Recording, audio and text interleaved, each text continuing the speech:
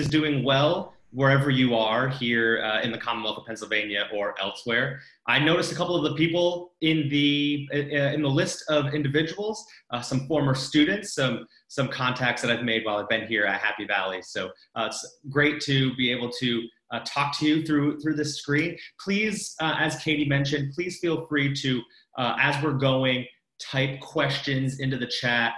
We can stop. I just have kind of a basic presentation of my history before and during Penn State, different businesses that I've started, that I've closed down, and I just wanted to have a fun little half-hour conversation with all of you of how you can start a career in entrepreneurship and how you don't need to, especially during your college years, you don't need to take these huge risks that could hurt you long term because you do have that safety net of being in school. So let's go ahead and get started. I'm going to keep the chat up. You shouldn't be able to see it, but if for some reason it pops up and it blocks anything, again, just let me know in the chat if there's anything wrong.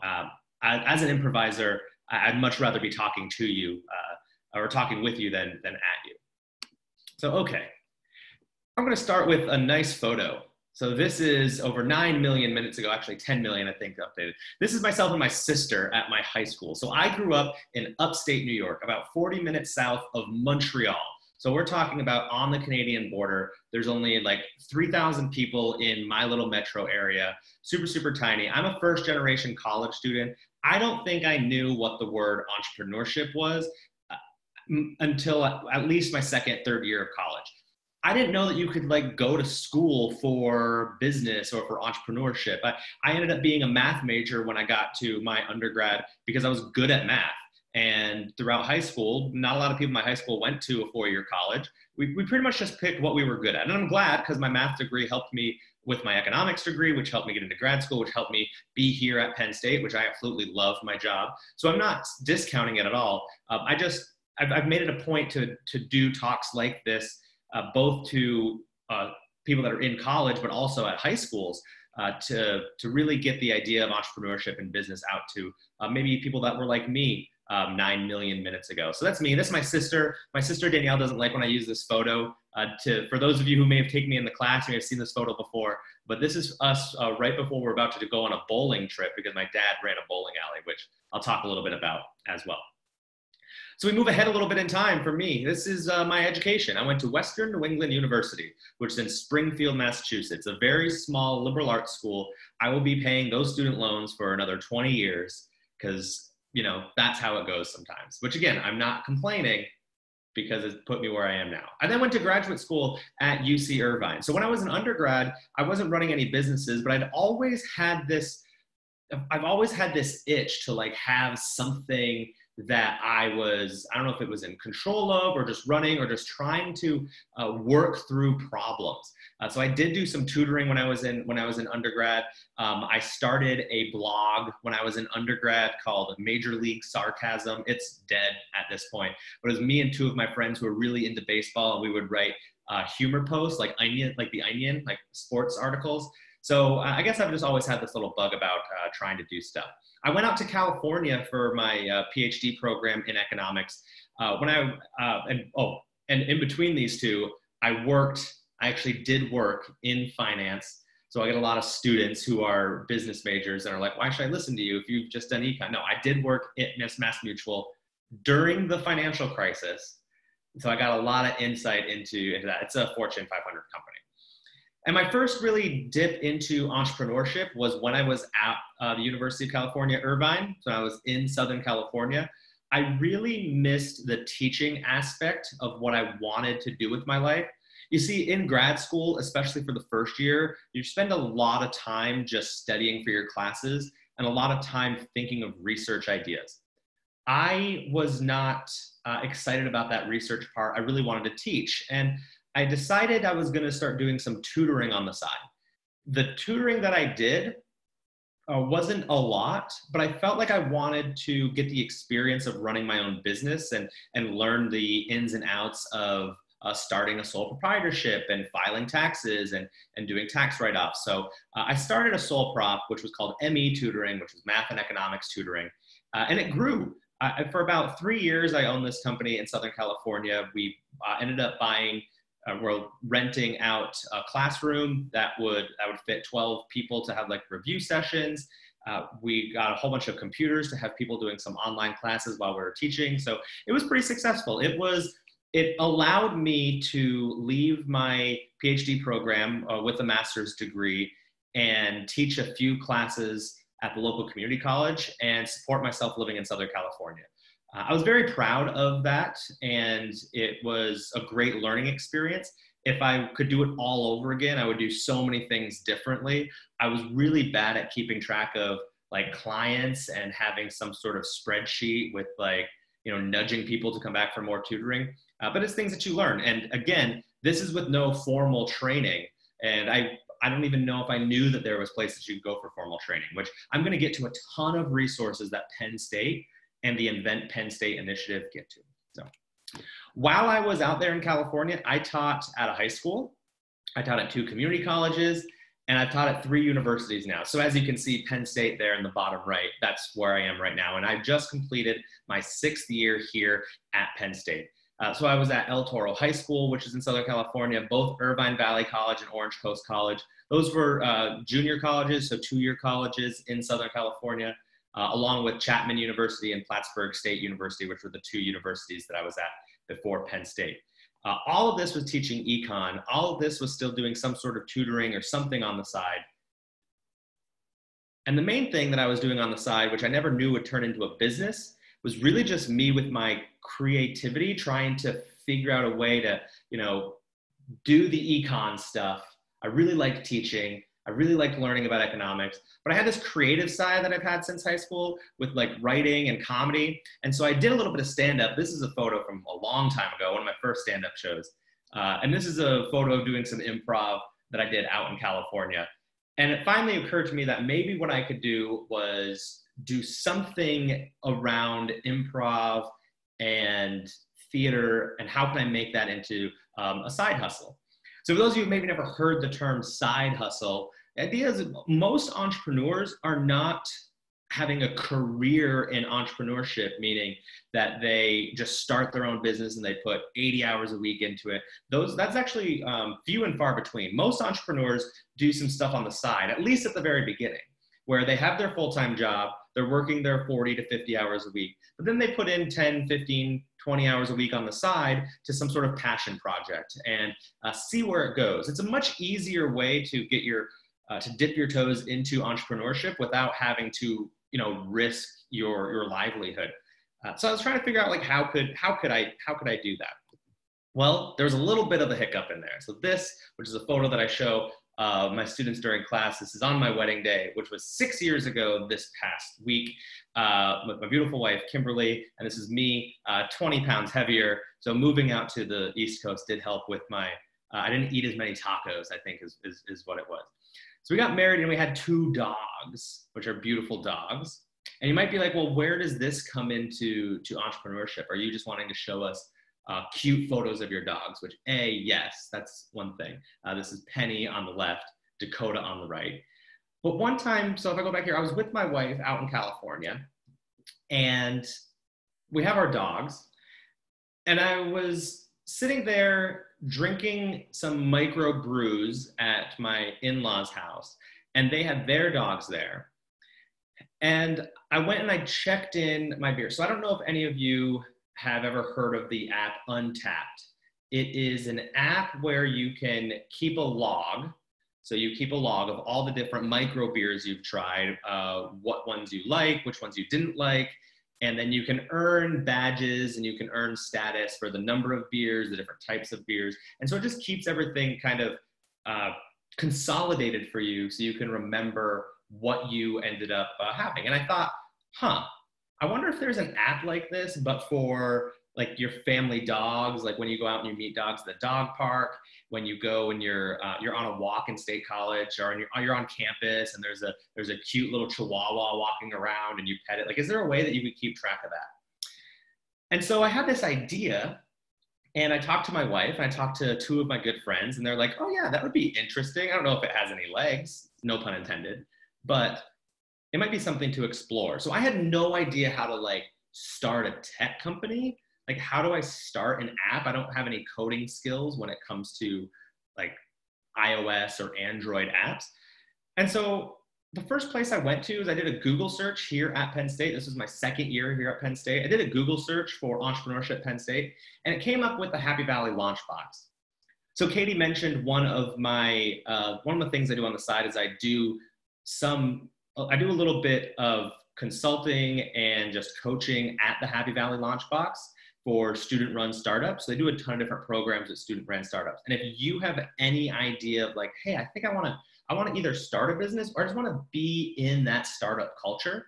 Perhaps you're like, hey, I have these skills and I want to join a startup team. I would always start at Happy Valley Launchbox. All of the resources at Happy Valley Launchbox are free to both you as a student, faculty members, community members. It's part of a huge initiative with the Penn State system called Invent Penn State, trying to amplify startups and amplify entrepreneurship in the Commonwealth. So I would strongly suggest checking this out. I Googled it, and the director of Happy Valley Launchbox, her name is Dr. Lee Erickson. I sent Lee an email of like, hey, this is my idea, and I have no idea where to start. Lee was very, very welcoming, set up a time with me the next week, and we went in and we just had a conversation about what possibilities we had. Most students that I talk to, because again, I teach about 1,000 students a year, most students that I talk to have never heard of the Launchbox. It's a hidden gem for all of the Penn State students, faculty, and community. I have a photo of it up here, and it's just right up Allen Street. So if you're at the gates on Allen Street, and you just walk 2 blocks up on your right, there's this big building with the Launchbox logo on it. Right now it's not open due to COVID-19, but once we get back to having normal hours, you can just walk in there any day, any weekday from 8 to 4 p.m. and just talk to people about starting. They also have 2 different clinics in there right now. One clinic is about forming like LLCs and forming the legal side of things. There's a legal clinic, and then there's also an intellectual property clinic that they have. So you can go in there if you have some sort of idea that you want to patent or copyright, they'll help you out free of charge. The only thing you have to pay, whatever the state or the local fees would be associated with any of it. So I strongly suggest checking it out. My wife and I went through this thing called the Fast Track Accelerator. So you can see my wife down there on the right and me on the way far right.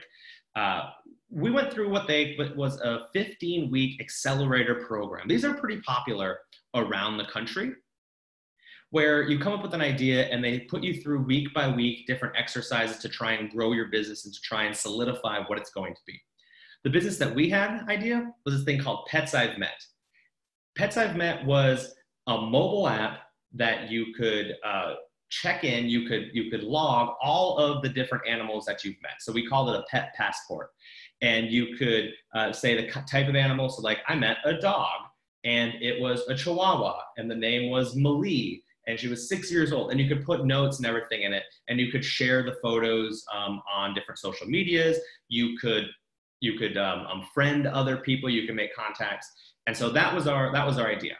We ended up raising a little bit of money and getting the app developed. And we were at a stage where the app was running at about 90%, which was good enough. We were starting to get some users, and we were at a crossroads. And that crossroads was, do we put a lot more time into trying to monetize? Because at some point, you've got to monetize your product. And really, we could have done advertising, but advertising, you probably need about 1 million people looking at your app for you to make enough money advertising, when we definitely didn't have that. So we had some ideas of making it interactive with a map, and perhaps finding all of the pet-friendly businesses here in State College and then expanding.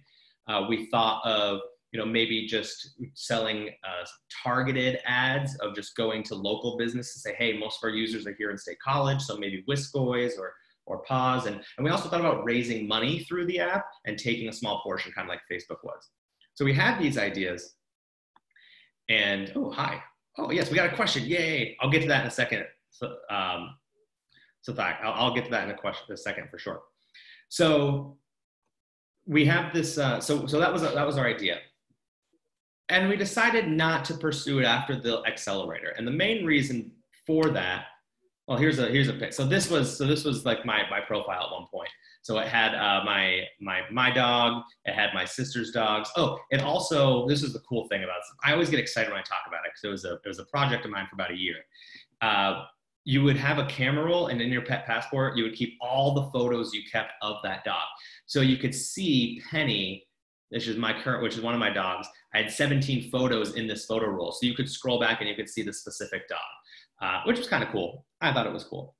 A lot of people did, but not cool enough for me to quit my job and to focus on it. And the main reason why, hold on, actually, let's stick here. Let's go to Clark's question. So there's a question in the Q&A, and I'd rather just answer them when we get to them. And it's as an international student, and they have a company, and they want to get some legal help in registering. Yes, I would 100% talk with Happy Valley Launchbox. The website is launchbox.psu.edu. There's a guy named Tom Sharbaugh. He runs the legal clinic. I would email him, and I would also email Lee Erickson. They're both working remotely during this time, and they can 100% figure out a way to help you register the organization. Maybe if you want to have it as an S corp or an LLC or a sole prop, whatever you think you need. That's where I would start. So I can actually type that into here. I would go to launchbox.psu.edu. I'm going to put this in for everybody that they can see. So thanks for the question. One of the main reasons, everyone, why I didn't pursue Pets I've Met, it was my second or third year at Penn State at this time, and I really enjoy being in front of the classroom.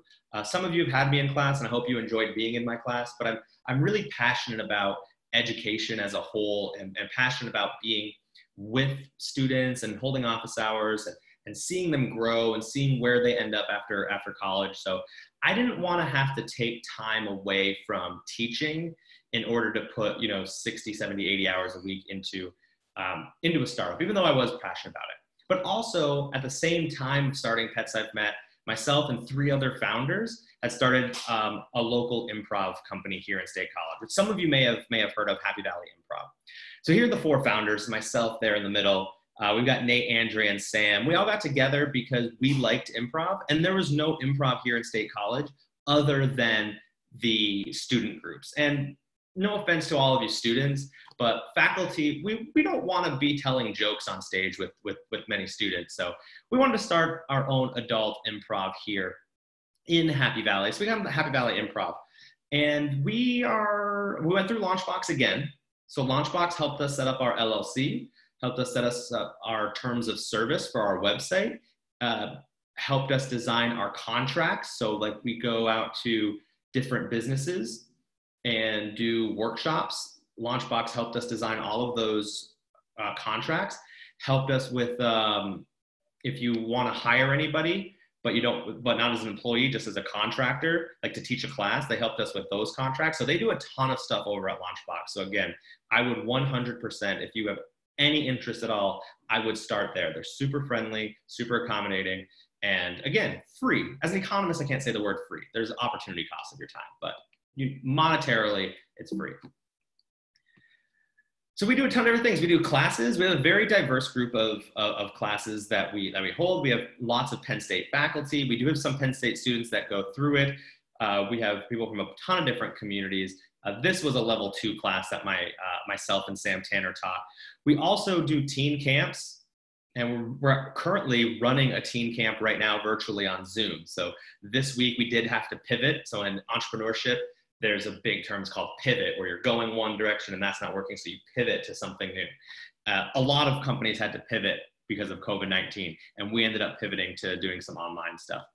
And we used to do a ton of workshops, and again, we've pivoted. We've done these workshops online now, and we've done 3 workshops the last 3 years with Katie and her team over at the Career Enrichment Network, which has been a lot of fun. We do a ton of different things with it. I want to finish up here, and then I'll answer any questions that you may have just in general about entrepreneurship here at Penn State, or any questions about my life story and how you can get involved with a few different resources. The first resource I want to give you is invent.psu.edu/tools/resource navigator. You can either if you just Google Resource Navigator Invent Penn State, it'll be the first one that comes up. Again, Invent Penn State is the initiative. Dr. Barron is one of his main initiatives to try and increase overall entrepreneurship in the Commonwealth. There are, at last I checked, there was 16 to 19 different Launchbox type organizations around the Commonwealth, usually connected with one of the Penn State branches. So the Commonwealth campus, like in Altoona and Du Bois, all of them have a Launchbox area that you can go to and that you can get a ton of resources with. So even if, let's say, you're not coming back to Penn State in the fall, I would go to, again, the Invent Penn State or the Launchbox page and try and find one near you to go and ask questions. That's the best way to get started, and especially in entrepreneurship, is to be networking with people and to find the things that you want to do. So that's really cool. Also, if you are still a student here, especially if you're, first, second, even a third year student, there is a program called Entrepreneurship and Innovation. It's the NT program. It's only a minor, but it's a minor that anybody in the university can tack on. And what you do is you don't have to be in the business school. You don't have to be in engineering or wherever. You can join this. It's just enti.psu.edu. And then you take a track. So there's, if I remember correctly, I believe it's 6 courses. And everybody takes like the same 2 courses, which is like a course in engineering design and a course in the business school, like kind of your core stuff. And then you get 4 specialized courses where it depends where you want to be. Do you want to be in the arts side of things? Do you want to be in social entrepreneurship? Are you looking to, kind of make a difference in that stuff? Maybe food, bio-innovation.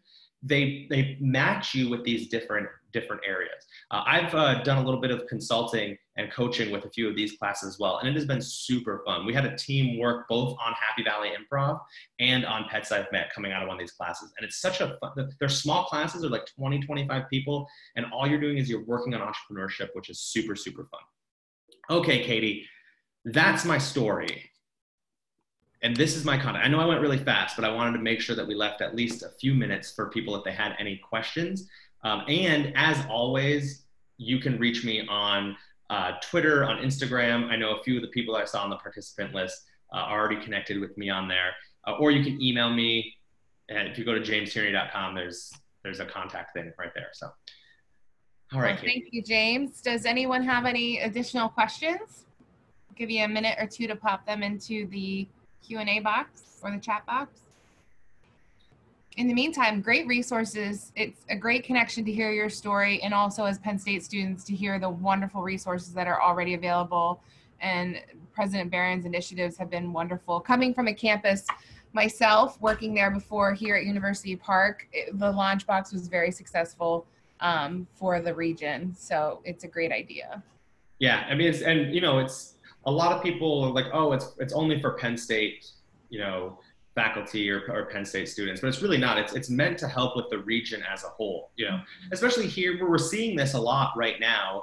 You were talking about the economic side of things. Mm-hmm. We are seeing it a little bit right now in State College that it would be great to have a little more diversity when it comes to industry in this town, because with the students being gone for half of the semester, that really hurt a lot of the stuff. Okay. Oh, some questions in the Q&A. Damn. There we go. Awesome. Does having a business organization startup help making one's job application better? I believe so.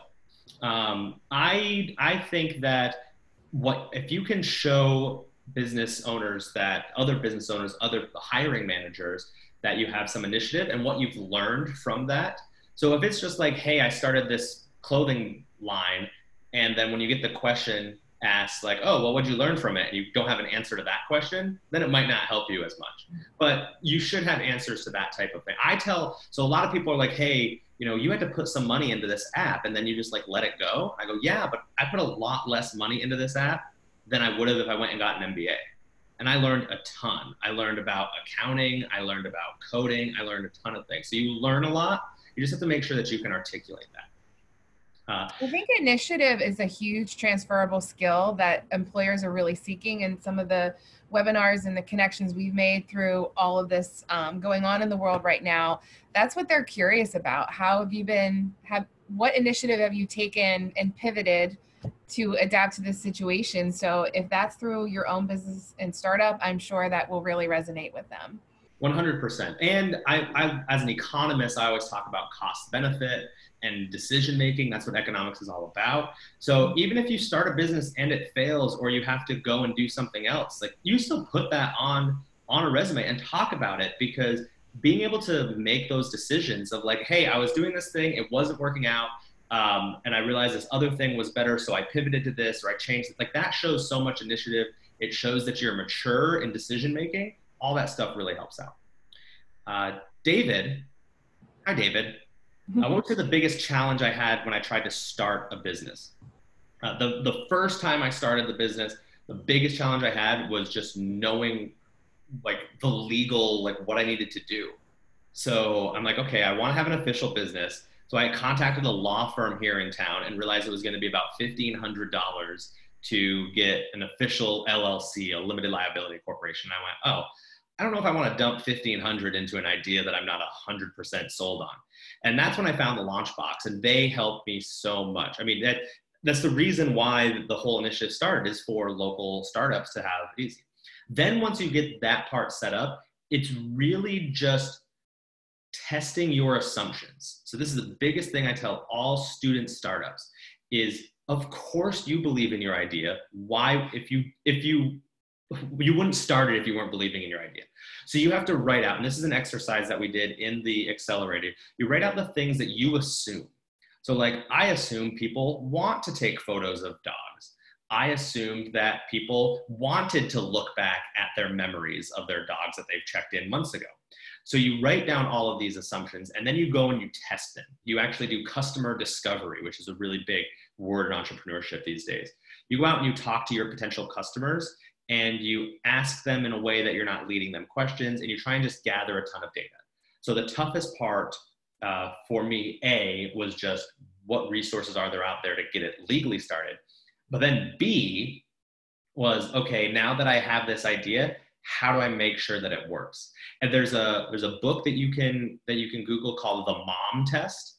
And the reason why it's called the Mom Test is because when you tell your mom that you have an idea, most likely they're going to be like, yeah, that's a good idea. But like, you got to pass that. You got to get past that. So that's a really good, you can find that on PDF if you just Google it. It's called the Mom Test. So yeah, that would be my hardest start. Great questions. Yeah. Well, this was really fun, Katie. I'm glad that we had some people hanging out, and I know this will be posted, so you can send it to send it to all your contacts. And again, feel free to connect with me, Twitter, Instagram. I do have a Facebook page, but I don't use that as much. I'm growing out of that, like most people. I might need to be on TikTok soon. Oh boy, I can't wait for those videos.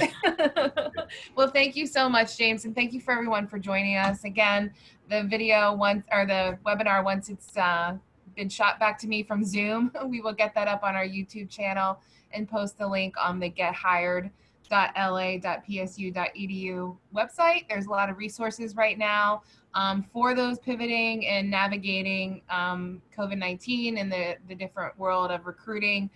So please take a look at that. So with that said, thank you all for being here, and we will be here again on Thursday at the same time to meet with Jonathan Hayes. He's the Vice President of Human Resources at Verizon Media. He's a great friend of the college, and we'll be talking about HR and executive leadership. Awesome. Well, again, thank you, everybody. Thank you.